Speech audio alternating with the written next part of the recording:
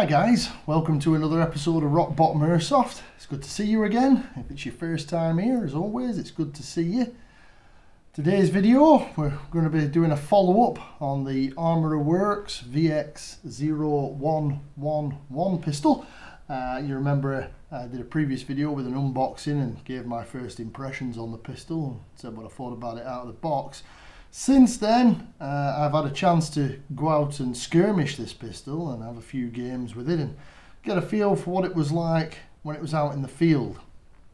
Now, where I play, as many of you will already know, is in the Highlands of Scotland. The day in question when I played, it was an average day. We had a bit of rain, bit of sunshine, bit of wind. So it got a really good test. I used it in most games. I already put a video out earlier in the week, as you may have seen, where there was a bit of gameplay and the pistol was in that as well, but I didn't get to use it quite as much as I wanted in that particular game. So in this video I've got a bit of footage of the pistol in use, various times I used it, so you can see it actually being used in the field, and you know, that just shows that it has had a thorough test out in the place where I always intend to use all my replicas. So if you want to have a look at that footage, I'll put that in just now. You can watch me run around with that and get a few hits with it and get hit a few times while carrying it. And then when you've had a watch of that footage, I'll come back and we'll go through a bit of a rundown and say what we really think about this pistol. I'm all right.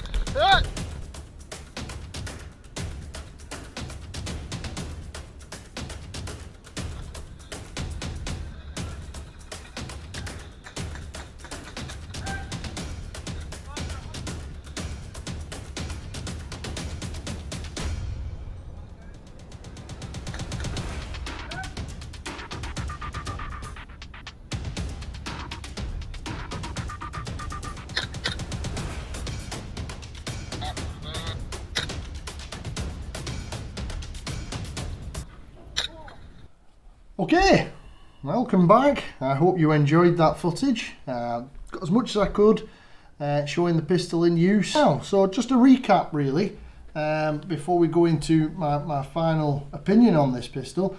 This is the Armorer Works VX0111 pistol. It's basically a customized G17 series gas blowback pistol. It runs on green gas.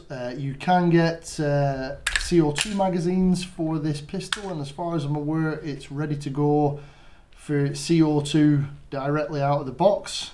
But when you buy the pistol, you receive one green gas magazine, which is a really nice magazine. I mean, every time I see this, I can't get over how nice I think that is. It's very reflective, very bling. I really like it. So that's the one you get in the box with it. Now that I've had a chance to test this in the field, I can confirm that WE Glock magazines or G series magazines will fit in this pistol. It will accept them with no problems at all, and the slide will stay back on the last shot. So the WE G series magazines, they will work in this Armorer Works pistol no problem. So you can either buy the Armorer Works magazines or the WE magazines, or if you already have some WE magazines, they'll work in this pistol just fine. What you'll find is, with the difference of the magazines, the Armorer Works ones obviously are in this nice shiny silver bling. You can get them in black as well, but they do have a slightly enlarged base plate on the magazine, with some cutouts in there, I suppose, to make it easier to remove the magazine from a pouch or indeed from the pistol, but they do drop out quite freely. The pistol itself, that retails for between 140 British pounds and 160 pounds. So not the cheapest G series pistol available, but as I discovered, a very good quality G series pistol. It does feel really well put together, it feels really nice in the hand. I love the look of it. It might not be to everybody's taste, but for a race style G series pistol, I think it looks really nice. I really like it. Now, with regard to all the cutouts, the hex cuts on the grip, they didn't pose any problems in the field. It wasn't difficult to clean. I was able to clean out most of these grooves and these hex cuts with no problem at all. The shape does not affect its fitment in holsters.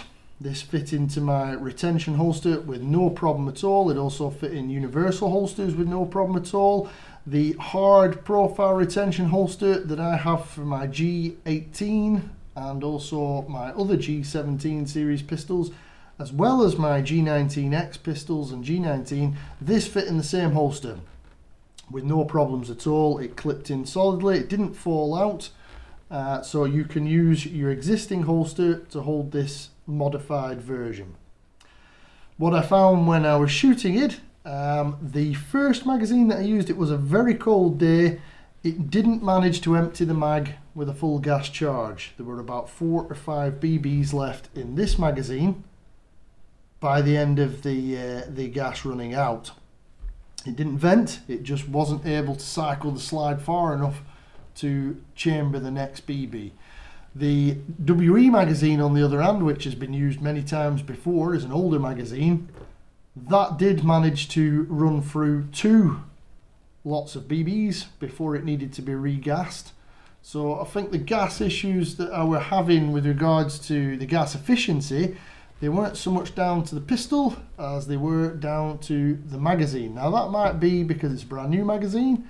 I maybe didn't fill it quite as much, or I've been being a bit too tentative with it. On the second filling of gas, I did manage to get a full mag and a half out of this before it needed to be regassed. So overall, gas-wise, very similar to any other WE G series pistol that I have, on the amount of shots you get before you need to regas it on a cold Scottish Highland day. With regard to shooting performance, the range was absolutely fine, the hop-up was effective. Accuracy wise, it was as accurate as any other airsoft pistol that I have. Didn't get the range that my Mark 23 would get, but that's to be expected on a gas blowback versus a non-blowback. Again, as a sidearm, plenty of range. With regard to the controls on the pistol, the stippling, really nice. That did give me a good positive grip on the pistol, as you'll see in the video. Never slipped out my hands or anything like that. The one thing that I did find, and I mentioned in the previous video, is this mag release. Obviously there's a reason for it standing out and being a bit more proud than you would normally find on a G series pistol, but yet again, mid-game, I went to pull the trigger and I caught the mag release and the magazine dropped. I did that when I was test shooting it here.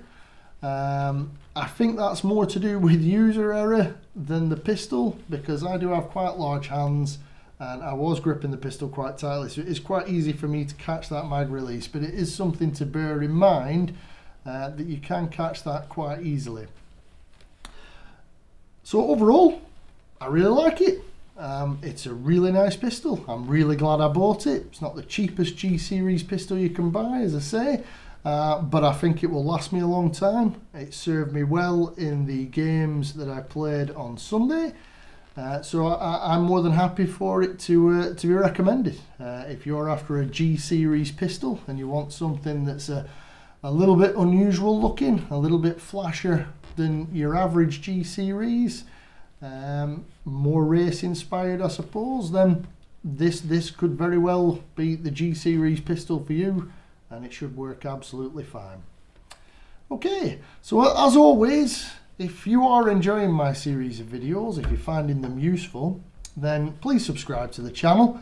You'll be notified whenever I release a new video. You'll be able to keep up with any bonus videos I put on, such as gameplay videos and that type of thing. And if you like this video, then drop a like on it. If you want to put a comment at the bottom, if you need more information, or if you've got any recommendations for my channel, or any suggestions for future content, then drop a comment at the bottom there. I'll always try and get back to you in the comments. And if you want to see more content from myself, photographs, charts, discussions, that type of thing, then don't forget to check out Rock Bottom Airsoft on Facebook and also on Instagram. But until then, I will see you in the next one.